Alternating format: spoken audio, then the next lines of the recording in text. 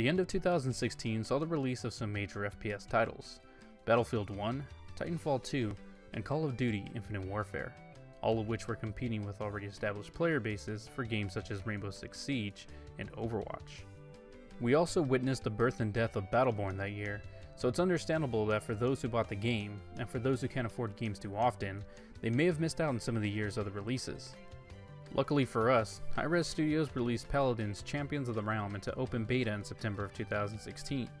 Even luckier, they released it in a free-to-play model. I'm sure that many of you are already aware who Blizzard Entertainment are. They're responsible for some monumental series such as StarCraft and Warcraft, and their games are so streamlined that it makes them approachable to almost anybody.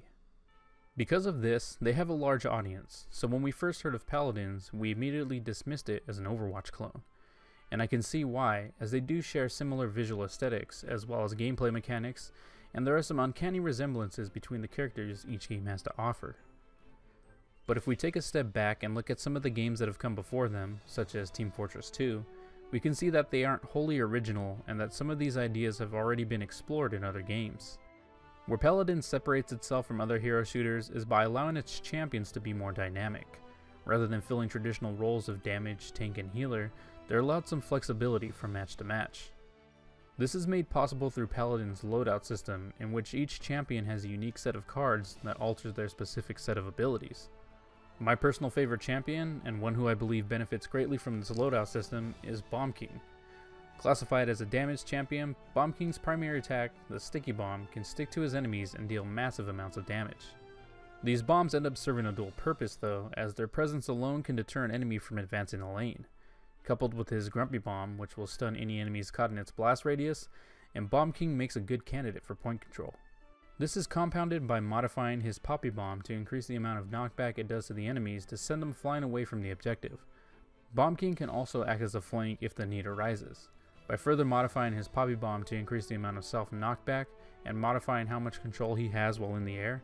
Bomb King can fly over the front line to get to that pesky Kinessa or Victor in the back.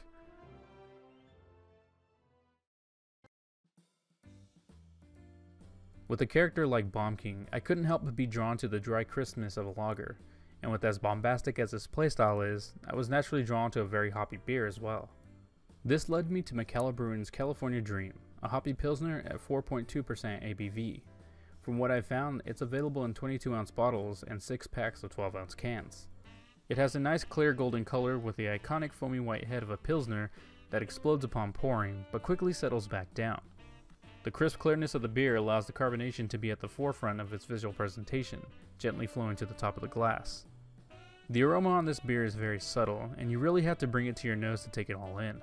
Up front, California Dream is earthy and grassy, but underneath the hops give off a resiny pine aroma that is underlaced with a hint of malts. The beer clashes between the mellow of the malt and the bite of the hops before fading into the earthy and grassy flavors that we smelled before. The aftertaste is preceded by a bit of yeastiness before settling on the bitter of the hops. As with most lagers, there are abundant amounts of carbonation, and the body is light and has a dryness to it. To start off, let's look at the visual aesthetics of Bomb King. His default color scheme has his armor painted a vibrant blue with yellow and pink highlights and a bright orange core. These vibrant colors pair nicely with the bright golden color of California Dream, and the brighter highlights of yellow against the blue are much like the transition from the beard to its lighter, fluffier head.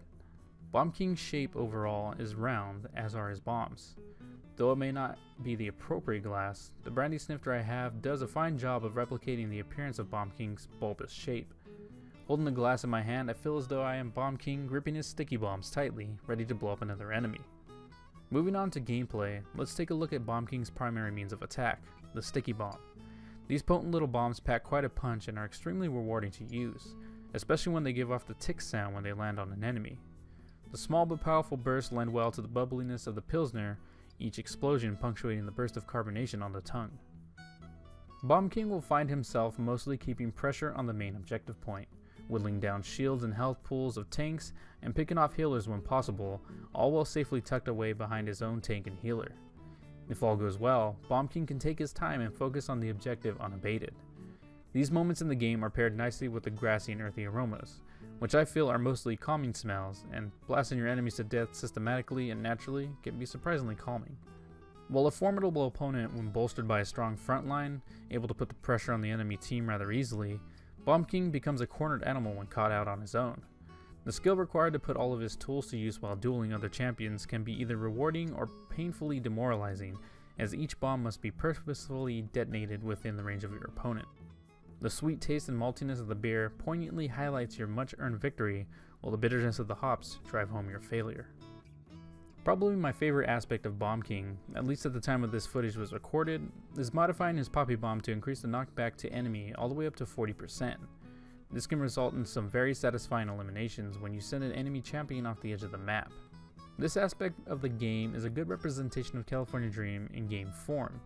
The crispness and high carbonation is reminiscent of Poppy Bomb's pop effect, and the sweetness of the malts characteristic of your much-earned victory.